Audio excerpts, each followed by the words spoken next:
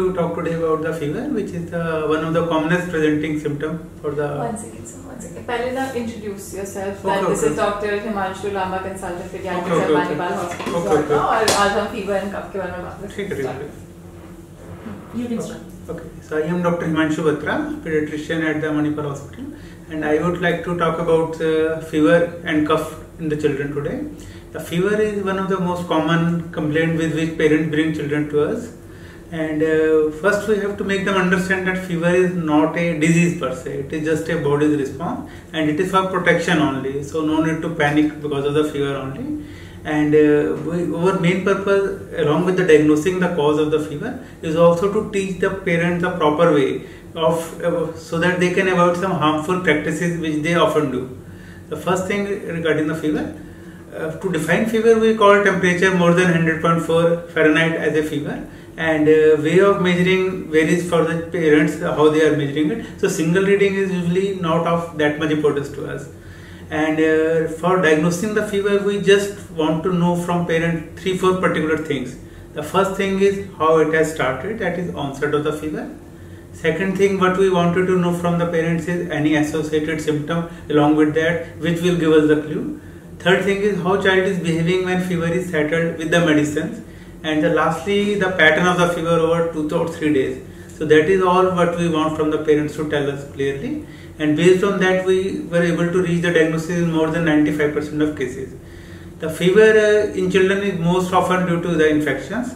And but other causes we also have to keep in mind always.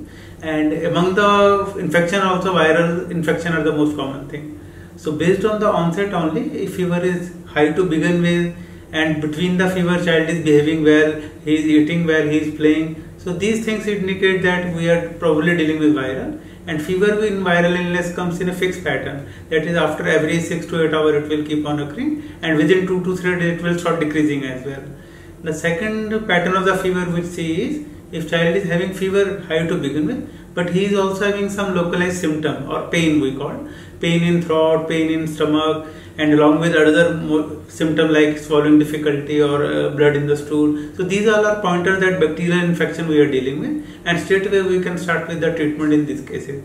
The third pattern of the fever which came across is low fever to begin with, but which keeps on gradually increasing day by day. So these are the things which tell us that we are probably dealing with bacterial infection this time.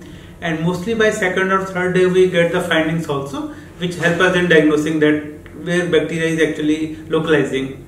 And the last pattern which we came across is that in which fever is not coming in any fixed pattern. It is coming 2 or 3 times in a day, maybe after 12 hours, and fever is lasting more than 4 or 5 days. In those cases we have to think out of the box for the other illnesses which are not infection like Kawasaki or other things.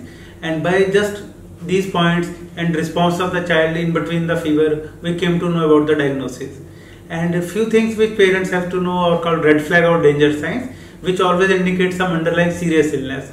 These signs include the poor feeding of the child, fast breathing, child is extraordinarily dull even between the fever, child is having the pain in the neck or headache and having persistent vomiting, or some particular rashes. These all things can tell us if they are the danger signs, and we have to intervene, and parents have to bring the child urgently to us.